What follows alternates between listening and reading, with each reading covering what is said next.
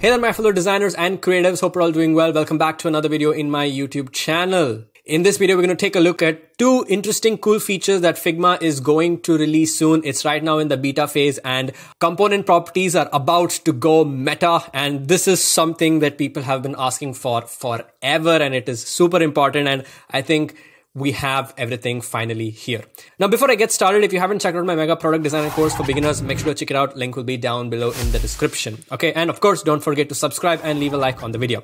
Okay. So now let's look at these two features. Now, what I have here is basically a documentation of how I've documented the components. So it talks about how the components are structured and basically gives you a lot of information as well. Now, I have two videos on this. You should check that out. The first video is basically going to tell you how to create a component using base components and component properties. And the second video is going to show you how to document these. And these are quite recent videos. So make sure to check those out after you finish watching this video. So now let's understand what these features are. Now, the first feature is if I take this component, let's try to understand how this is built. Now, this is built with this concept called as base components, right?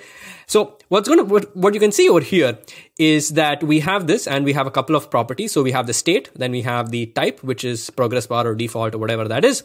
And then we have multiple options. If I can turn on the accordion, that turns this on. I have the end element, which I can toggle on and off. Start element, I can toggle on and off, and subtext as well. I can toggle that on and off.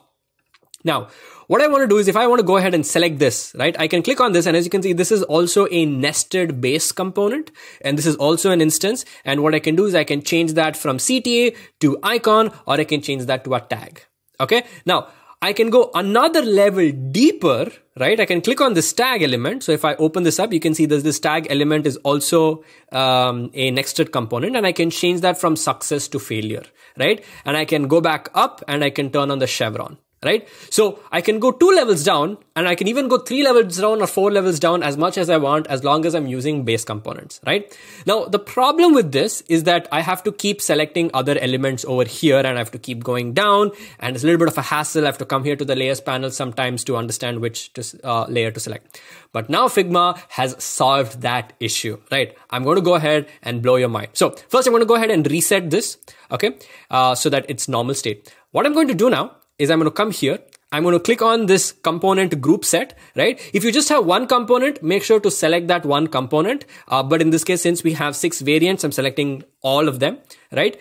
You want to click on this plus icon. And down here, you're going to see something called as expose properties from nested instances. And when you click on that, you're going to get all your nested instances. For example, the start element, you can see it's being highlighted on the left side.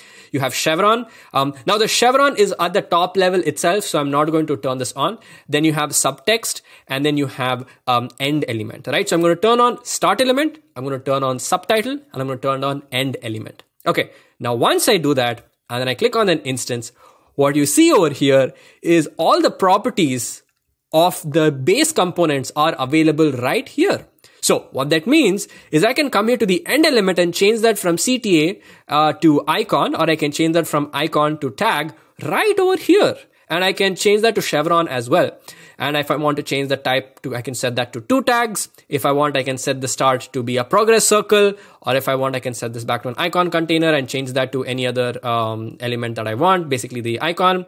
And let's say, for example, we change this to a progress circle, right? So basically what I'm doing is I'm making all the adjustments right over here.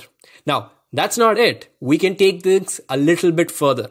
Now, as I told you, that these tag elements that we have also can be changed, right? But the problem is I'm not able to find those tag elements over here. I'm not able to find them. So we can go ahead, go to the parent component of this tag. So if I click on this icon, I go to the parent component, and here we have all of this, right? I'm going to do the same thing. I'm going to click on the properties plus, and I'm going to nested components, and then I'm going to expose the tag element. Okay, so now let's see what happens, right? So I'm going to come over here.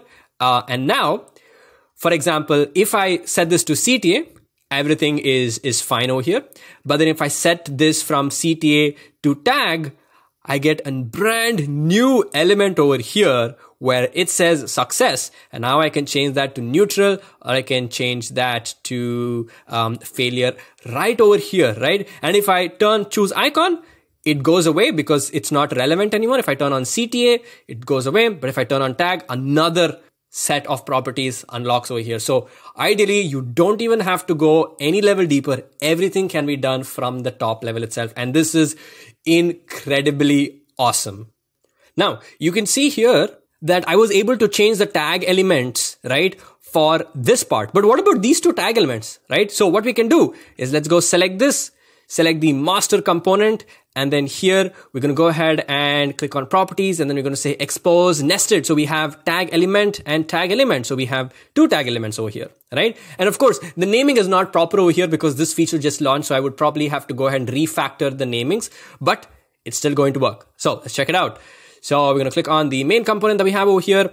And as you can see, if I turn on subtitles, so if I say 0 tags, then it hides. If I say 1 tag, I get the tag element and I can change that to failure over here. If I set that to 2 tags, I can change both the tag elements and I can set this to probably neutral. And then this tag element is connected to this one, right? So I can go ahead and change this to success, right? So basically what's happening here is that I'm able to customize every single thing right here. And this is insanely awesome. So that's pretty much it for this video, guys. Thank you guys so much for watching. Hope you guys really enjoyed it. If you did, let me know in the comment sections down below. Make sure to leave a like and subscribe to the channel for more amazing, awesome content.